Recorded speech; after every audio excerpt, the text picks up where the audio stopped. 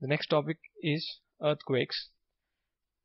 Earthquake is shaking or trembling of the Earth's crust due to the relieving of excess amount of stress or pressure within the Earth's crustal plates, and they are so sudden that they cause huge amount of destruction. There are mainly three waves associated with Earth that are produced after earthquake has taken place. They are namely primary, secondary, and surface waves. Surface waves are the most destructive of all. They are the most destructive, whereas primary waves arrive first. They arrive first, that is before all the three waves. And the secondary waves, which are transverse in nature, they are the slowest waves. Secondary waves are the slowest ones, and the primary waves are the fastest ones. They are the first to arrive. The secondary waves arrive next, and the surface waves are the last arriving waves. We have discussed about all these waves while dealing with Earth's interior. Let's see certain terms associated with earthquakes. Focus.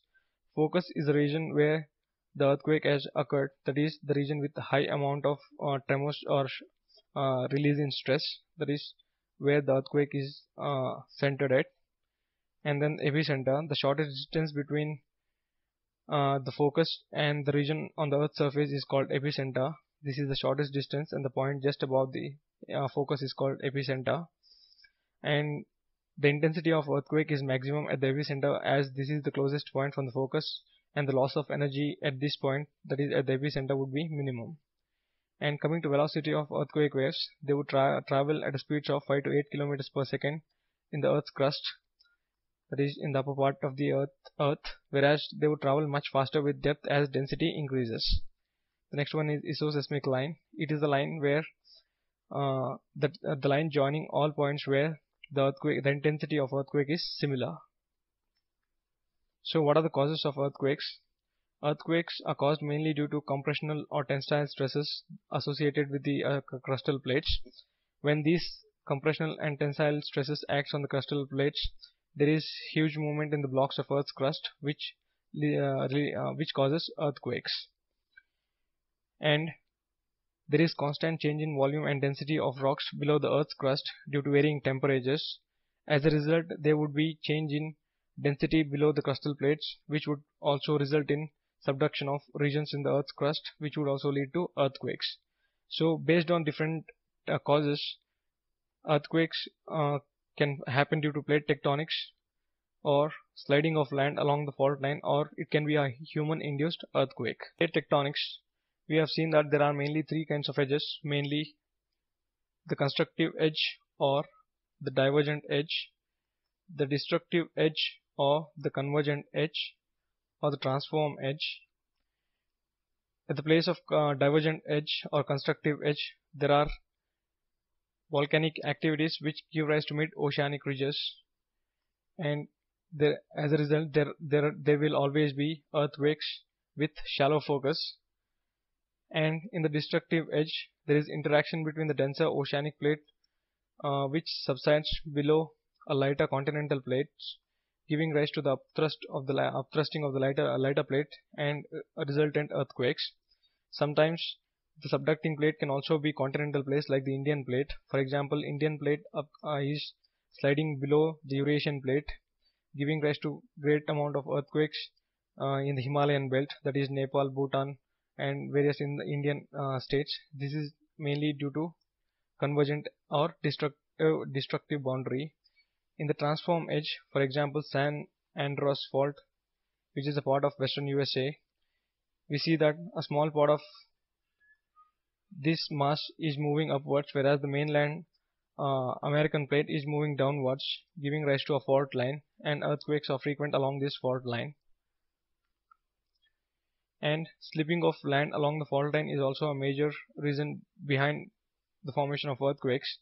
This kind of faulting happens mainly during the formation of block mountains, or when the mass below the region of the Earth's crust is metamorphosized due to a high amount of heat and there is change in densities. Then a block can slide towards the Earth center, which might result in the creation of earthquakes.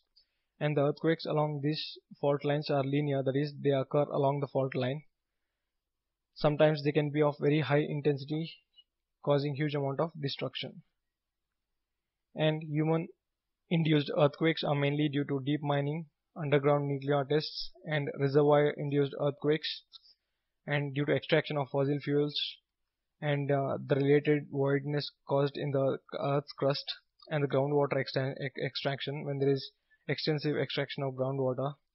And the reservoir induced seismicity is associated with the building of reservoirs by humans, as there is change in isostatic equilibrium, that is change in the equilibrium of densities of the earth's crust. They can be small tremors which might cause earthquakes, but most of these earthquakes are less significant as they don't cause much of destruction compared to the other kinds of earthquakes which are formed mainly due to natural effects.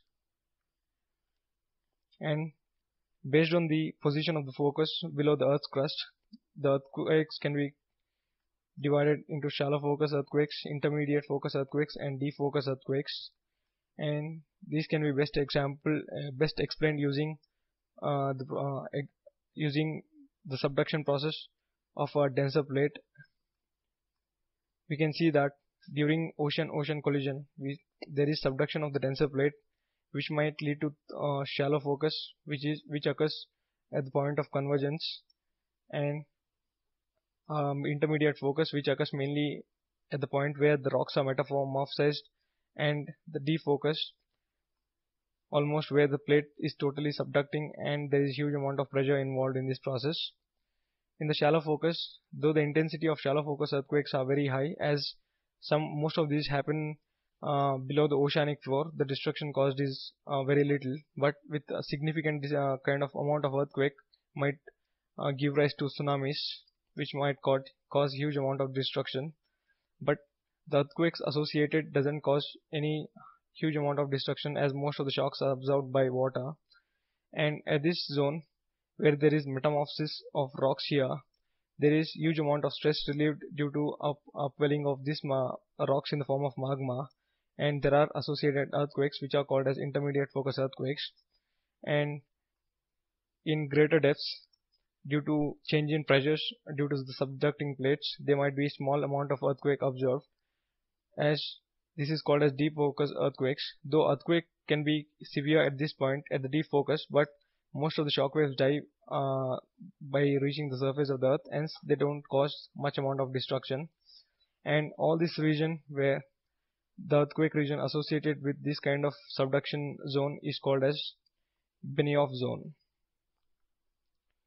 And coming to distribution of earthquakes, most of the earthquakes happen along the Pacific Rim of Fire and the Mediterranean Sea and the Great African Rift Valley, and also all along the Himalayan belt, that is alpine mountain systems.